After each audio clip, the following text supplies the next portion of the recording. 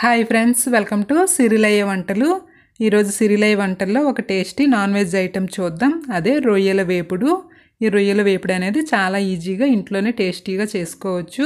దీనికి కావాల్సిన పదార్థాలు: రొయ్యలు, ఆనియన్స్, టమాటా ప్యూరీ, జీలకర్ర, గ్రీన్ చిల్లీ, కరివేపాకు, కొత్తిమీర, అల్లం వెల్లుల్లి పేస్ట్, సాల్ట్, కారం, పసుపు, ధనియా పౌడర్, గరం మసాలా, ఆయిల్.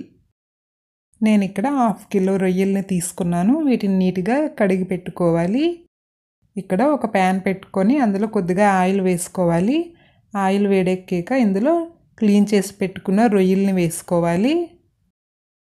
ఇందులో 1/2 స్పూన్ పసుపు, 1/2 స్పూన్ సాల్ట్ వేసుకొని బాగా కలుపుకోవాలి. దీన్ని ఆయిల్లో బాగా వేయించుకోవాలి. ఇలా ముందుగా వేయించుకోవడం వల్ల రొయ్యలు అనేవి నీచు వాసన రాకుండా ఉంటుంది.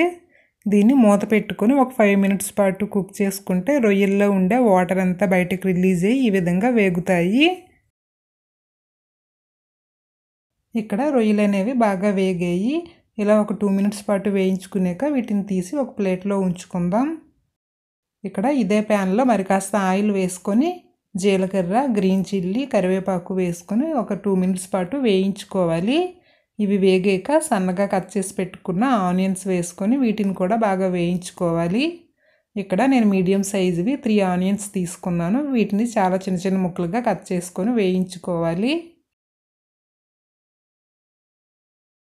ఇక్కడ ఉల్లిపాయ ముక్కలు అనేవి బాగా వేగిపోయాయి. ఇందులోనే 1 స్పూన్ అల్లం వెల్లుల్లి పేస్ట్ వేసుకొని దీన్ని కూడా పచ్చివాసన పోయేంత వరకు వేయించుకోవాలి.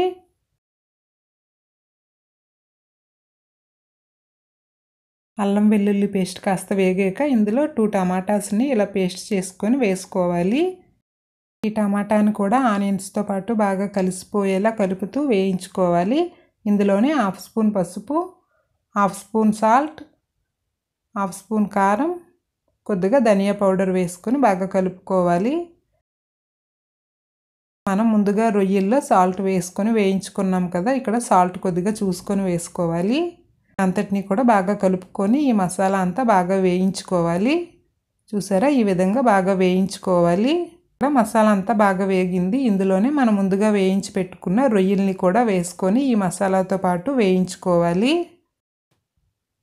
మనం ముందుగానే రొయ్యల్ని వేయించుకోవడం వల్ల ఇక్కడ కూర అనేది తొందరగానే అయిపోతుంది. అదేవిధంగా చాలా టేస్టీగా కూడా ఉంటుంది. వీటిపై మూత పెట్టుకొని మీడియం ఫ్లేమ్లో ఒక 5 మినిట్స్ కుక్ చేసుకుంటే రొయ్యలు అనేవి బాగా వేగిపోతాయి. చూసారా, ఇక్కడ బాగా వేగిపోయాయి. ఇలా వేగాక చివరిగా ఇందులో కొద్దిగా గరం మసాలా, సన్నగా కట్ చేసి పెట్టుకున్న కొత్తిమీర వేసుకొని బాగా కలుపుకోవాలి. దీన్ని మరో 2 మినిట్స్ పాటు వేయించుకొని స్టవ్ ఆఫ్ చేసుకుంటే ఎంతో టేస్టీగా ఉండే రొయ్యల వేపుడు అనేది రెడీ అయిపోయింది. మీరు కూడా ఈసారి రొయ్యలతో ఇలా వేపుడు ట్రై చేయండి ఫ్రెండ్స్. మీకు ఈ వీడియో నచ్చినట్టుగా అయితే ఈ వీడియోని లైక్ చేసి షేర్ చేయండి.